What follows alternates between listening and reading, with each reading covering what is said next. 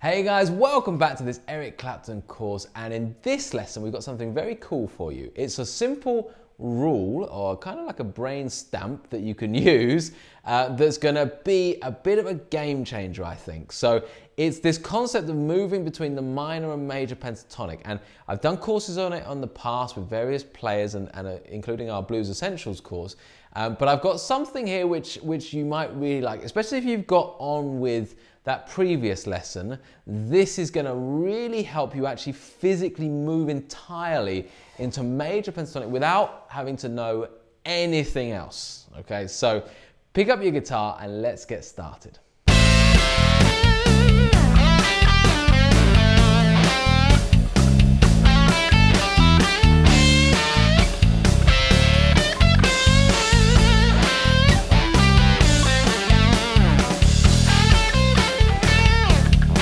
Hey everyone, if you've just tuned in, then please remember that you can find the full write-up, including the fretboard diagrams, the tabs, the backing tracks and everything else over on the website, absolutely free. The link will be below the video in the description. Plus, if you're on YouTube, then please do like and subscribe to the page. Leave us a comment. We do our best to get back to every single comment that you guys make. Thanks. Right then guys, so the rule is essentially, and I'm going to call it, the one behind rule, or the one in front rule, you might say, whatever way you look at it. But essentially, in fact, let me walk you through it, okay? So let's just come back to that lovely key of A, okay? And we've got this concept of where we can do the minor third to the major third. Okay, we know how to do that now, okay? That kind of movement. Now, when you've done that movement and you're sitting there on the major third, wouldn't it just be lovely for that to be the launch pad? So at the moment we're kind of going to the major third and then straight back into that minor pentatonic. So it gives you a little glimpse of the major back into minor, which is really good and something you can work with and sounds amazing. You know, those little flashes are great.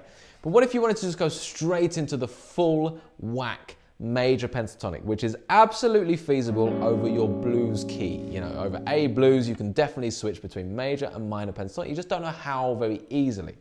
Well, if you can do that, if you can go from minor to major, minor third to major third, then all you got to remember is the one behind rule, or the one in front rule, whatever way you want to think of it. But essentially, if I'm in minor pentatonic box 1, in that place where I've switched between minor third and major third, the pentatonic box that I'm now in major, is 1 ahead. Let's call it 1 ahead, okay? So, i.e. it's box 2. So if it's box 1 minor, it's box 2 major. If it's box 3 minor, it's box 4 major. If it's box 5 minor, it's box 1 major, okay? It's always 1 ahead or 1 behind. All depending on which way you kind of look. If you come at it from a major point of view, it's the other way around, of course. So, doesn't really matter what it's called, it's just the remembering of that. So if I'm going from minor third to major third, I now know that here now somewhere, this note is in my box 2, because I was in box 1, minor, and now I'm in box 2, major. All I've got to do is distinguish as to what note that is in box 2, major, okay? And remember, this is the important part here, it's going to be very much within your vicinity of frets, okay? So you're not going to go too far higher or lower, it's going to be pretty much around there. So you need to kind of know your stuff, remembering also that, you know, your A is here, you know where your A root notes are across the neck, so you're going to definitely be hitting those. And I would then be like, okay, right, okay, so that's box 2, so I know box 2, just think box 2. Box 2, box 2. You're just thinking box 2. Box 2. Pentatonic, box 2. Box 2. Box 2. Pentatonic, box 2. That's all you're thinking about. That's all you need to think about. The box 2.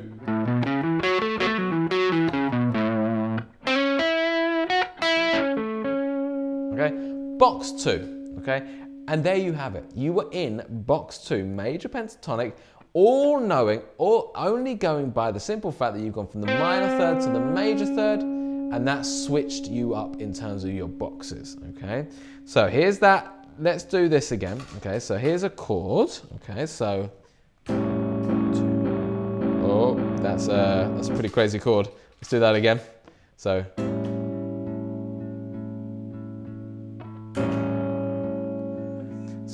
minor.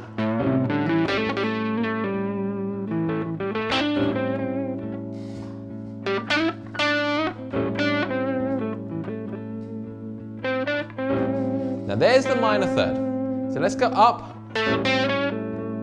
Using some of the ideas we've got. Or. But once we're here, that's my invitation to go into box 2. Major.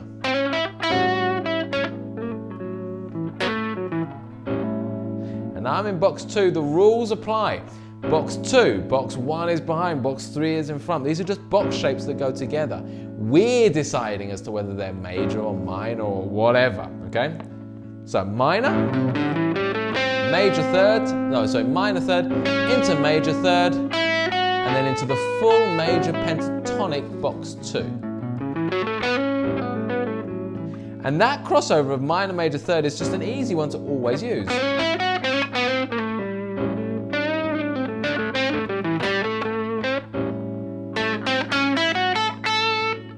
Major.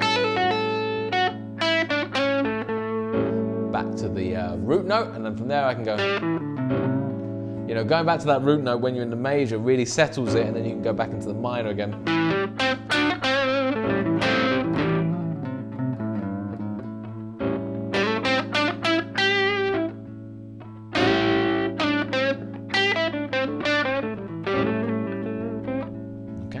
So, you can do that all over the neck, okay? So if I'm in my A minor, and I come up to my octaves, just like we're piecing this all together piece by piece, box 3,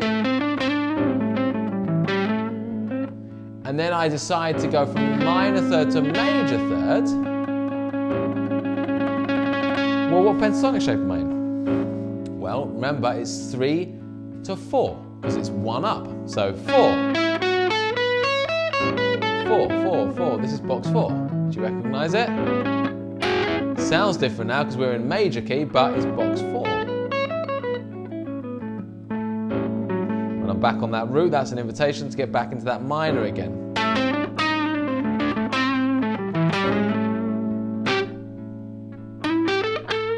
So there's my root in minor, box 4. There's my minor third, switch up to the major third. And because this was box 4 in minor, it's going to be box 5 in major, so box 5. Okay? Visualize those lovely dreamy boxes.